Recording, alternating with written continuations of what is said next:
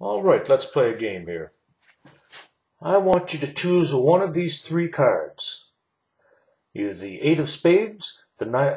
No, don't tell me what it is. Okay, let's start over with a different set of cards. This time I don't want you to tell me which card you're choosing. All right? Okay, choose one of these three cards. The 8 of diamonds, don't tell me what it is. 8 of diamonds, 2 of clubs, or Queen of spades. All right, have you made your choice? Good, all right. What I'm going to do is I'm going to arrange these cards into one of three columns. The left column, the middle column, or the right column. And I'm going to ask you which column your card is in. Okay, let's begin. I'll put the Queen of spades down in the middle column. The 2 of clubs down in the middle column. And I'm going to put the 8 of diamonds down in the middle column. All right.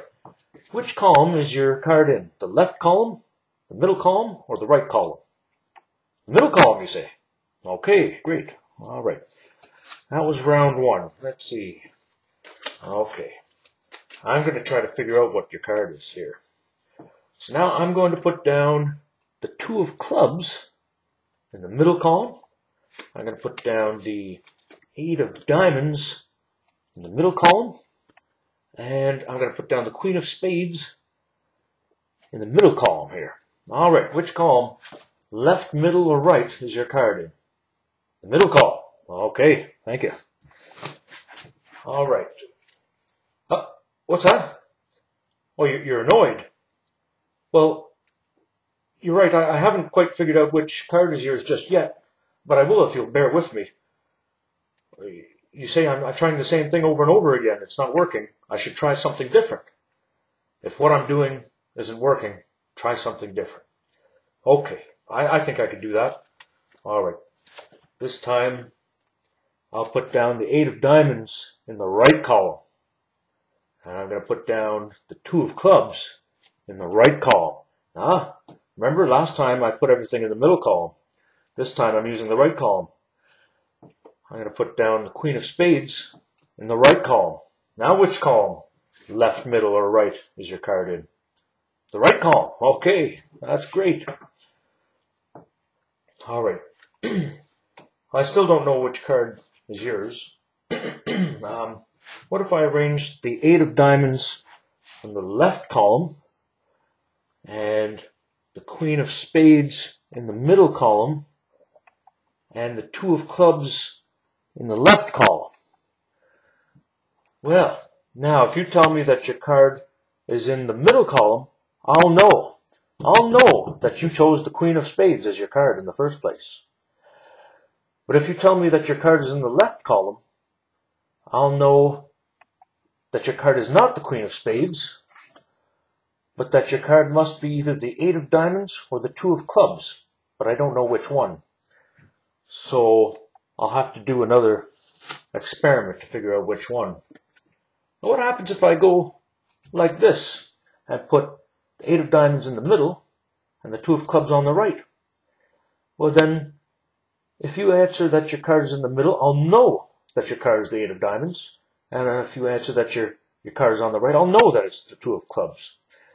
So all of this, of course, is very silly. But what's the magic here? Why was the strategy that I began with so terrible? And what's the intelligent strategy that allows, in general, on average, for the fewest number of rounds to figure out your card? Well, what if I'd done this? I put the Queen of spades on the left, the 8 of diamonds in the middle, and the 2 of clubs on the right.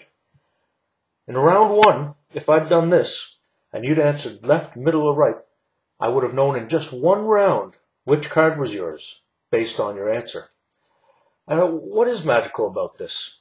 Well, the magic is that when you attempt a discovery, the greatest revelation is achieved when all of the possibilities approach equal probability.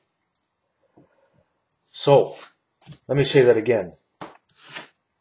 When attempting a discovery, the greatest revelation is achieved when all of the possibilities approach equal probability.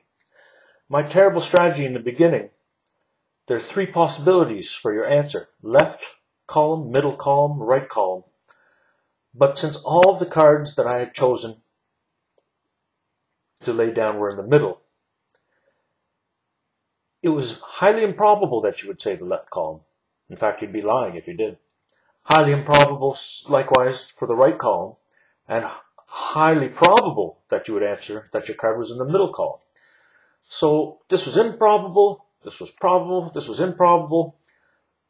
That's not a terrific strategy when compared to this strategy.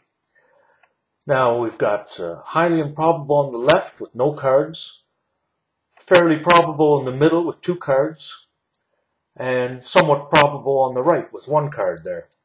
Because if your card's in the middle, you could have two answers, 2 cards, 2 choices of card that would result in you answering the middle column, and 1 choice of card that would result in you answering the right column. And you'd be lying if you said the left column. So this is better because the probability is a little more spread out now. It's not all concentrated in the middle column. But it's still not as optimal as if I'd laid out 1 card in each column. Now, it's just as probable that you'll answer the left column because it has 1 card, the middle column because it has 1 card, and the right column because it has 1 card. So the magic, once again, is when attempting a discovery, the greatest revelation is achieved when each of the possibilities approaches equal probability. They don't have to be equally probable. If you had just 2 cards and 3 columns, 3 possible answers, you can't have an equal probability here. Nobody will ever answer the left column. But this is as close as we can get to equal probability for each possibility. This wouldn't be as great because it would be more probable here in the middle than on the right or left where there are no cards. So if we spread out the probability across all the possibilities, in general, that yields the fewest number of experiments or rounds or observations before we get to the answer or the truth or the discovery that we're seeking. Well, I hope you were entertained by this. If you were, please subscribe or give a thumbs up or leave a comment. Thank you. Goodbye.